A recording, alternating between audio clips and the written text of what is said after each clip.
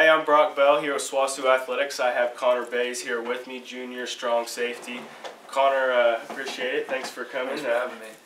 Now, you guys had a great season so far, regular season and things of that sort. Now, you guys have made it onto this bowl game, something a little different for SWOSU football. Haven't made the postseason in quite a while. What's something that you guys have done maybe a little bit different this week in preparation for this? We're just really trying to treat it like a normal game. I mean, it is different. It's a bowl game. We're more excited for that. You know, it's been a long time since SWOSU, and it's the first time we've ever, the players, any of us have ever made it to anything postseason. So we try to keep it as normal as possible. At the same time, we're excited about it. Now, throughout this whole season, you've had great individual success, over 100 tackles, several interceptions, pass breakups, things like that, even a touchdown in there. What have you done maybe different this year than you have done in years past, per se, to help you progress? I think the main thing would be our coaches just putting us in the right spots, and then the linebackers and D-line. I mean, they just really eliminate all the blocks, and so it's easy for me to come and make a tackle, and I'm unblocked pretty much. So it really just all the other players really just doing their jobs, and the coaches just putting it in the right spots. Now, they're pretty, the UCO, they're pretty evenly matched up running and passing wise. Now, Clay McKenzie, he's one of their good running backs, and TJ Eckert, he's a receiver as well. They both had phenomenal seasons so far, and you're always involved in both pass and run game very, very much. Seems like we're always calling your name on the radio and stuff. Now, what's something that you guys are necessarily going to key on to stop those two guys? We feel like our run defense has been pretty good all year. I mean, we played Harding, all the teams we've played that really run the ball, we've held them to below their averages and stuff, and that's something we really take pride in. So that'll be something again we do against UCO hopefully. Now, you mentioned that your run defense has just been phenomenal, and one thing that's really stood out to me is your red zone defense. You guys, it seems like, you know, all defensive coaches, they preach that bend but don't break mentality, and you guys have really put that on this year. What's something you guys do individually and as a group to come together and, you know, really just kind of stand your ground there in the red zone? Well, we have like our defensive, kind of our slogan, which is swarm, just everybody run to the ball, and that's really something that everybody's really gotten a hold of and really just put it hard. Just swarm, everybody run to the ball, everybody going 100% every play. Now, you being an Edmond native, is it weird at all for you to come in and as your school play, you know, kind of your hometown school, I guess you would say, in UCO? I guess a little bit. I don't know. I didn't really get recruited by UCO or anything, so I don't really have any ties to them. But since we don't ever get to play them, it's kind of nice to get to play them and hopefully beat them. Yeah, definitely. It's kind of sort of a rivalry for Southwestern and UCO. A little different having to travel a little ways. Both of you guys being so close together. Is there anything that just kind of motivates you and gets you going a little more, knowing, especially it's a postseason game and last game of the season? Yeah, I think just it being a postseason game, we don't want to lose our last game after having such a good year, and you know, we haven't been in a postseason game forever. We definitely want to win when we get there, so I think that's just the main thing. Definitely, probably going to be a little nerves in there with it being a postseason game as always. What was something you guys have done? You really just kind of turned things on there towards the end of the season. You guys have won 6 straight so far. How have you guys kept that momentum and those butterflies to a minimum? I don't know how to keep the butterflies. I guess just once the games get going, they kind of go away. But really just our coaches do so much film work and everything, and we just stick with the game plan. And they've pretty much every game they've just had a good game plan to stop the other team. Now, so far, Connor, what's something that has just stood in your mind throughout this whole season that was kind of like a turning point for you guys, per se, that really just got you guys going on that win streak? I'd say probably our offensive play. In past years, we haven't always had the best offense and done the best things. And this year, our offense just playing, I don't know, it's unordinary how well they've been playing.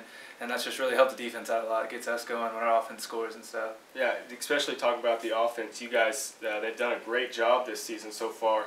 And how do you think you guys benefit from having a good offense like that to see during practice and get different looks from all those different types of receivers and backs and the great quarterback Mark Evans you guys have? It helps us out a lot. I mean, going against those guys during the week, there's not many guys out there in the conference that are better than them. They're some of the best out there. So going against them, it challenges us and makes us better. Now, you've gotten some individual awards and things like that now that the regular season over. Explain what all have you gotten and what do those awards mean to you? I got the second team all-conference for safety, and then I got I got nominated for the Cliff Harris Award, and then I also got the Oklahoma Sports Net first team. That's some of the things. The all-conference thing, I guess, kind of talking throughout the year. Don't really talk about it very much, but I kind of knew something was coming. But the other two, I didn't really know about them, and so those were more of a surprise. Yeah, is that something that you take as pride, or do you just kind of put those things to the side? You know, you're happy that you got them, but you got to move on. You got to keep on getting better. Yeah, I mean, it's definitely not just me that earned it. It's the whole defense, really. I mean, my name, I guess, gets the acknowledgement, but our defense as a whole just played so well this year, and you just get awards from team success. So that's kind of the main thing. I kind of just take it, don't take it for granted. It's an awesome thing, but our team earned it. Well, this is here with Connor Bays. Connor, I appreciate it very much. Thanks for giving us your time, and good luck this week. I'm here with DJ Jones. We're going to talk a little football. DJ, I appreciate you giving me your time today. Appreciate you. Now, to start it off here, like I've talked about with Connor just a second ago, you guys have had a great regular season offensively. Now, there's been a few bumps there you guys have had there towards the beginning of the season, but you guys really, towards the middle, you guys just kind of turned it around, and things just seemed to really be clicking with you guys. What was the turning point for you guys, in your opinion, on that offensive side? I think just coming together as a team, knowing that we had something to fight for. We have this bowl game coming up. We knew that it was either this or the playoffs. So I think we had our defense rolling, and we wanted to give them some help. So we had to come together as a team and bring the family together, and I think that's what kind of brought us around. Now, you got some individual awards also. First team all-conference, I'll name one of them. Explain to me, what other awards did you get individually on the offensive side of football?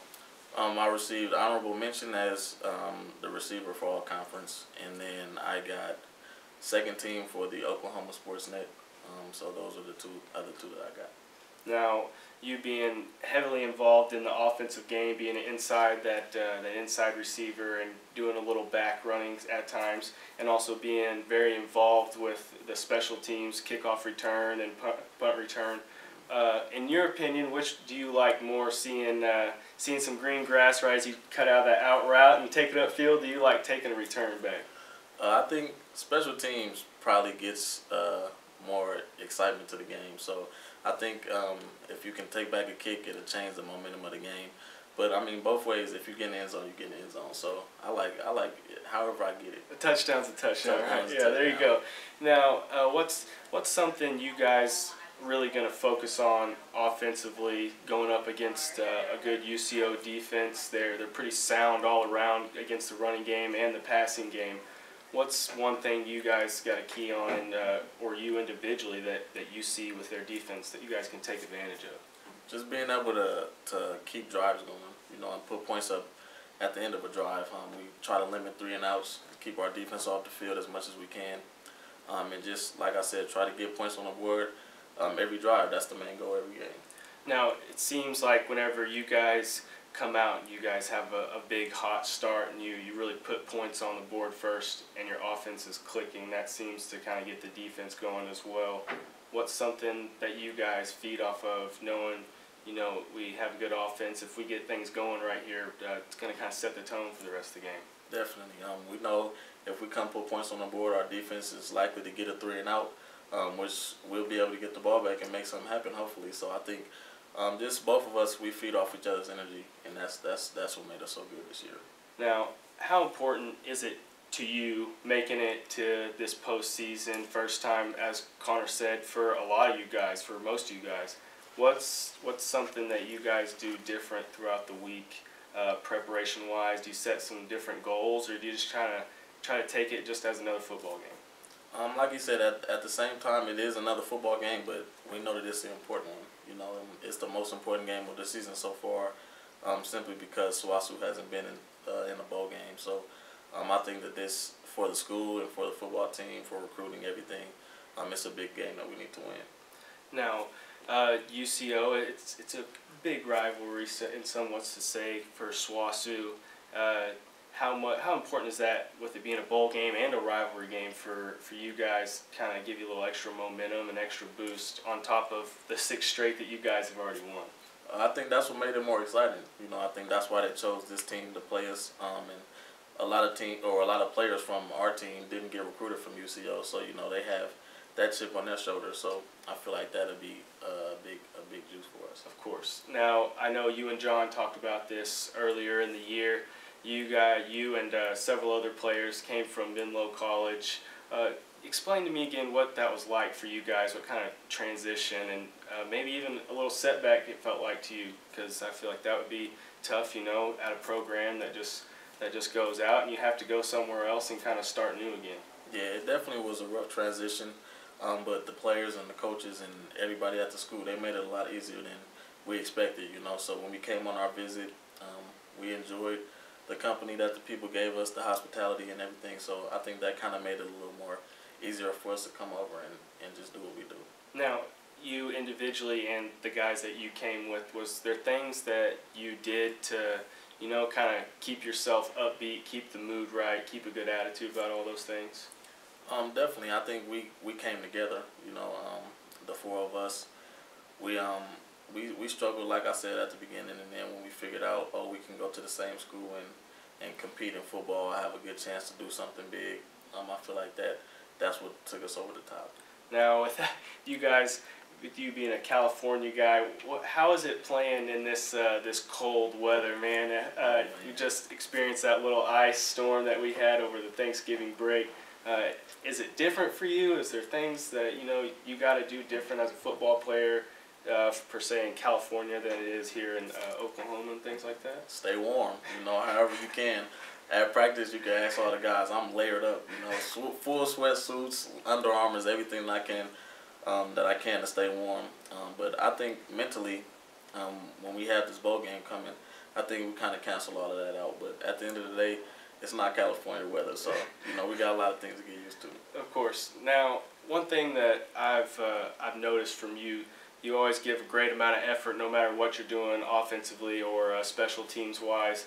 And, you know, most people, when they think football, they think, you know, you got to pass that eye test. You got to be 6 foot tall, weigh 200 pounds, run a 4.40. Now, you are very, very fast, but you really don't pass that eye test. Is that something that's kind of held you back, or do you use that as like a motivator for people that say, you know, you can't be good if you're not this height or this weight? It's definitely a motivator. You know, I've been hearing that my whole life, you know, so I think pretty much I don't believe in that, you know, and I try to show it through my gameplay and through my stats and everything else, you know. You don't have to be the biggest guy to be out there. So I've always been taught that from growing up as a kid. You know, my dad always taught me you don't have to be the biggest one to shine, you know. So all that you have to do is go out, work your hardest, outwork the next person, no matter how big he is. So now, as I mentioned, you guys just got off a Thanksgiving break, and now we're not going to see any speed decreasing. You know, are we? Didn't eat too much turkey over the break or anything? No, I didn't eat too much, but I did go to Watanga with Trayvon, so that was cool. You know, being able to go to a teammate's house and feel at home, you know, and not be, I guess, stuck in our apartments up here. So I think it was good. I had a nice home cooked meal, so that was good. Now, I always see you and Trayvon on Snapchat, Twitter, things like that. You guys are always having heated Madden battles and things like that, and he was even giving you a little grief about your Kobe shorts today. I saw that. But how important is that, even especially you guys being on the opposite sides of the football, you guys just being kind of just one, brothers as a whole football team, like you said, getting to go to his house and just feeling at home. How important is that to have a good, well-meshed relationship with your teammates? I think it's real important, you know, not only just offensive, defensive, special teams, but I think race plays a big factor in it. You know, you have to be one with everybody on the team, you know, no matter what size, what color. I feel like we all came together as a team, and that's kind of what helped us to get to where we are right now. Yeah, that's one thing that I've really noticed. You guys, if one thing bad happens to another guy, you guys, there's always somebody there. There's always, no matter who it is, that, hey man, pick your head up, you're fine, good job, still have a lot of the game to go. And that's one thing that, you know, separates some teams from another. is there something you do to try to step up to be a leader and help those guys out, or do you just mostly let your play on the field? Yeah, I think I don't do a lot of talking, at least to our teammates. You know, trash talking happens, you know, and everything. But I try to lead by example. You know, that's one of the things that I pride myself on. I'm not much of a vocal leader, but if I need to, I can be at the same time. It's DJ Jones, running back and return specialist for the SWOSU Bulldogs. DJ, I appreciate it. Thanks for your time, and good luck this week. Thank you. Appreciate you.